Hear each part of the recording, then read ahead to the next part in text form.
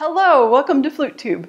Today we're going to talk about single tonguing, and you'd think that this is a pretty simple topic. If you pick up any flute method book that's geared towards a beginning student, somewhere right in the front of the book, it will tell the student to say tu, probably tu, and that's exactly what you do for the majority of your single tonguing. So you'd think we could maybe just say that and leave it there. And in some ways, it really is that simple. When you say tu, the very tip of your tongue hits right behind your front teeth, either where the teeth and the gums meet, that line right there, or just the tiniest bit behind that. And that's exactly where we want your tongue to be most of the time. It seems pretty simple. It becomes more complicated fairly quickly. There are different ways that you can tongue besides just the tu syllable. But really, the main reason that this becomes complicated quickly is that our tongues are such a mystery to us as human beings. We end up doing all kinds of things that are not saying tu, even when we think that we are. Hopefully this episode will be enlightening to anybody who's struggling a bit with their articulation and what they want it to sound and feel like. But this should also be helpful to teachers, especially if you have students and they tongue and you think, what are you doing? I don't believe you're actually tonguing really with the tip of your tongue right behind your front teeth. So if you're excited to hear more and think more about how to tongue and teach tonguing, like this video, consider subscribing, leave questions if you have any, or ideas for other people in the comments, etc., etc., etc.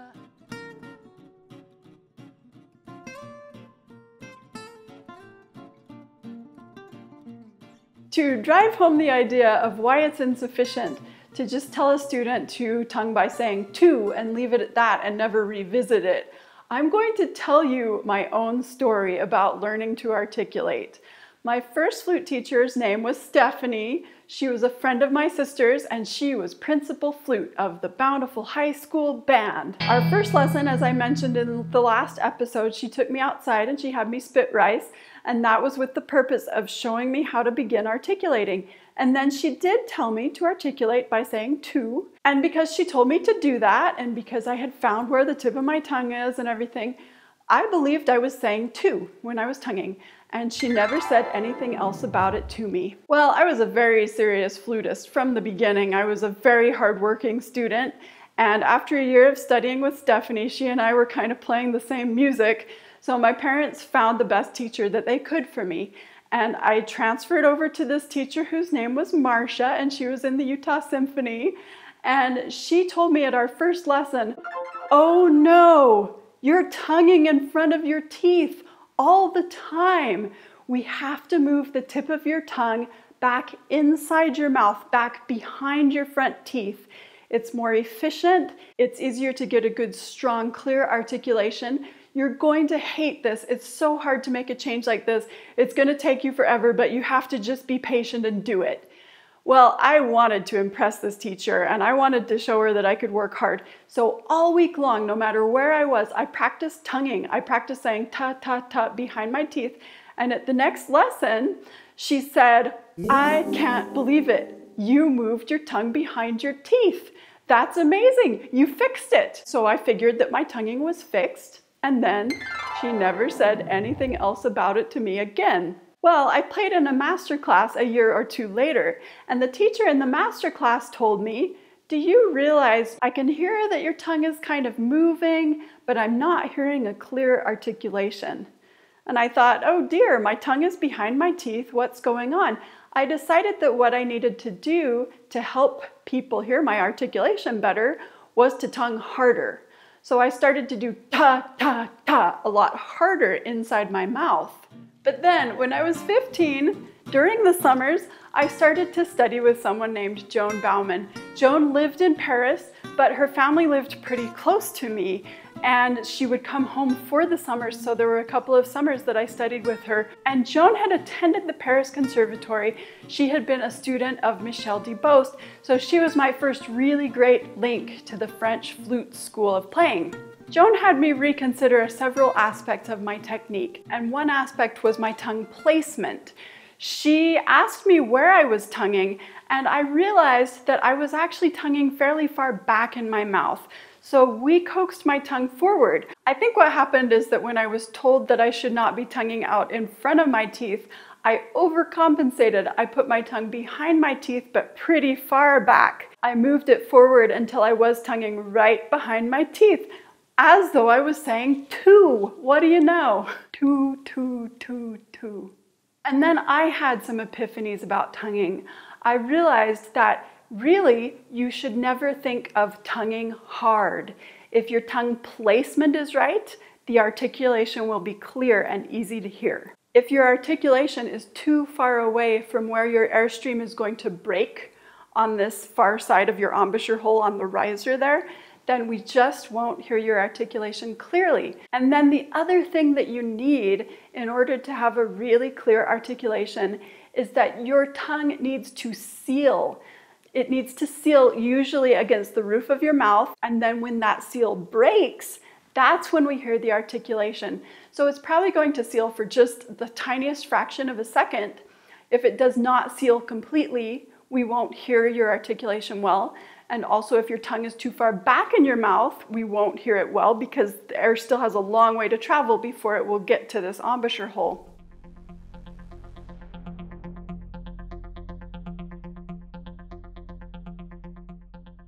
Sometimes people will tongue out in front of their teeth on purpose, and that's not wrong and bad, but you want to choose carefully when you do it and how.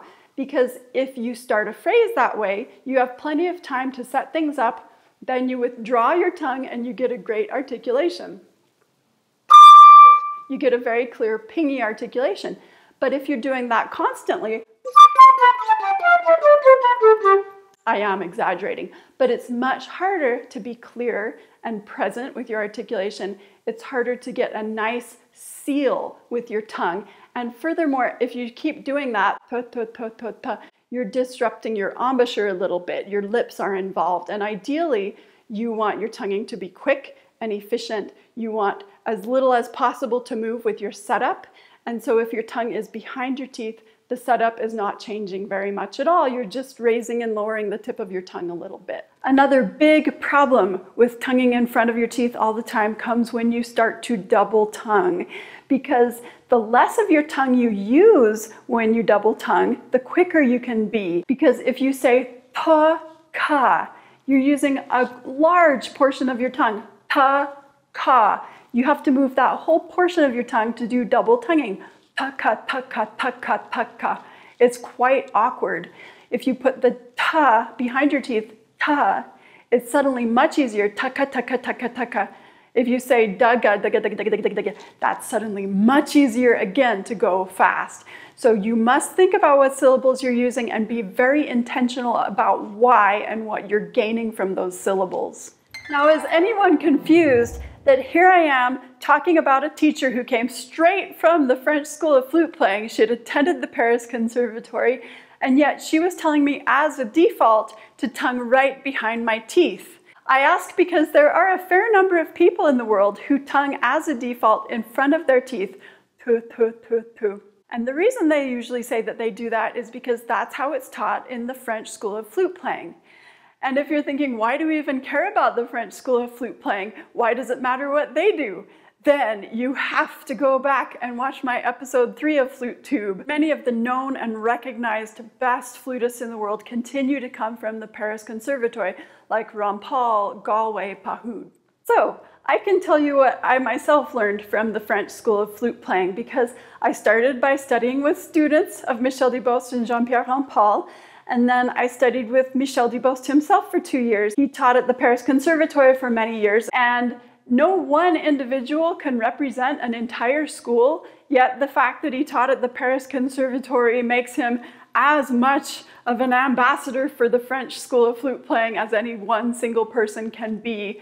But that's why I mentioned I did also study with other French players, and I've kept many, many French connections with teachers and players. That's part of what I do professionally, is go and play and work in France during the summers quite often. What I learned from the French school is to tongue as a default behind my teeth, either tu or du. To is aspirated, do is not, so they're slightly different. I talk about that in another episode too, the best double tonguing exercise. But one interesting thing about the French School of Articulation is that it's varied. There's not one right articulation that you do all the time. You don't want to do what happened with me, where teachers told me how to articulate and then they thought that I had it and then they never talked about it again. Even though I love those teachers and they did so many great things for me, we want to constantly be evaluating how we tongue. Debost would tongue in front of his teeth for an extra aggressive or pingy attack. I like to use that forward pingy attack to start a phrase or to play isolated notes when I really need my sound to cut through. For instance, if I'm playing in an orchestra and there's a lot of noise around me, perhaps there's some brass or some percussion and my sound needs to compete and I need the audience to hear my entrance, then I will use that forward articulation to start a phrase. It's percussive, it helps to cut right through. But Debost also would sometimes use a pa attack for very soft entrances. He would also sometimes use a finger attack. For instance, here's a place that I inherited from him that I use a finger attack. To begin the scherzo from Mendelssohn's A Midsummer Night's Dream excerpt, he would occasionally also do an air attack. No finger, no tongue, just a good strong ha. That's another thing I learned from a different member of the French flute school, is that they often will talk about articulation as not being just your tongue. It should be kind of a whole body experience to articulate, especially when you want good, strong articulations. This is an interesting reinforcement that how aggressively you articulate does not equate to how hard you tongue within your mouth. It equates to other things within your body, like where your tongue is placed and how you're using your air behind that tongue. Another thing that Debost used to say about how and where to tongue is, I don't care how you do it. I care what it sounds like. He did not want to turn us into a bunch of little parrots doing exactly what he was doing. He wanted us to open our ears wide, listen. If you hear something sloppy, imprecise, unclear, lacking, fix it. After all that talk about different ways that we can do single tonguing, we come back to the efficiency and simplicity of using two as a default. Just like those beginning method books tell you. There's one more thing I want to say though, and that's about airstream. Keep in mind what I said about what makes us hear the articulation is when your tongue has sealed briefly against the roof of your mouth, most likely, and then when that seal breaks, we hear the articulation. However, we want to think a lot about our airstream. We don't want our tongue to affect our airstream. The tongue will initiate the airstream, but we want air pressure right behind it. And then we don't want to stop the airstream as we tongue. We don't want to think of spitting the air out like tuh, tuh, tuh. We want to think of a constant airstream and the tongue just interrupts it like this.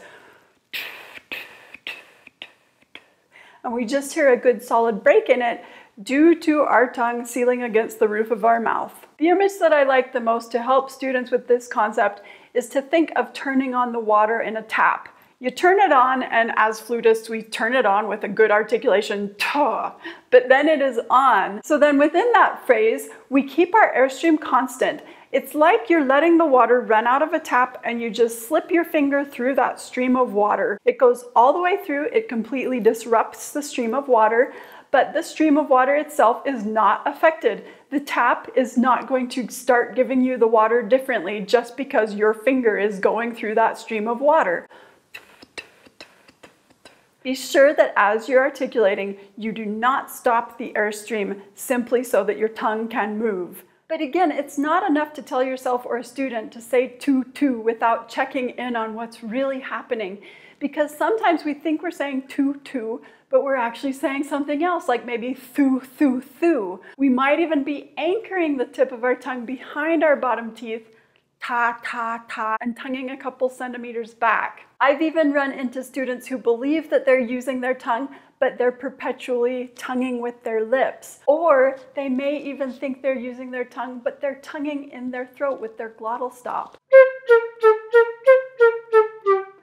Even if you're using the tip of your tongue, be sure you're really using the tip. You're not using right behind the tip of your tongue.